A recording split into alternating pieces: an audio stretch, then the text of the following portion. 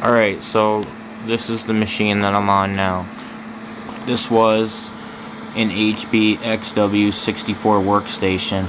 It's got two dual Intel Xeon, two processors, 3.0 gigahertz, 1.3 gigahertz front side bus. There's like 2 meg cache on each one.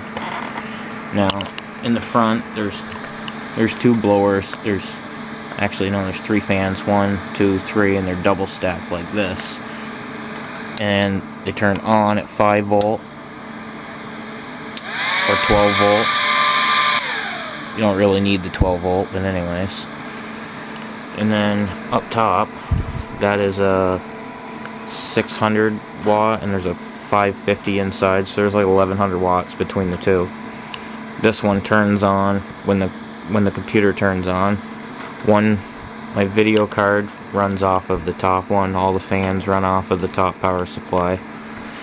And right now I have both of those ATI radeons in this machine.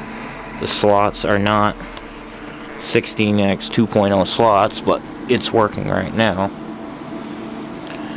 And then in the side, I drilled 5 huge holes. You can't really see it until I pull this off, but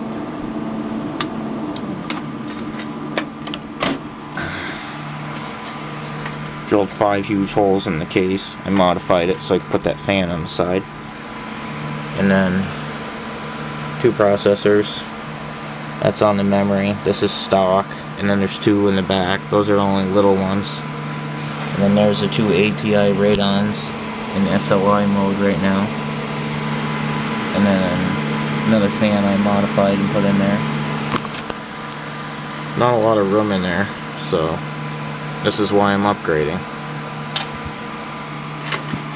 And there's 8 gigabytes of RAM in it. It'll support like 24, but the memory is only 667 megahertz.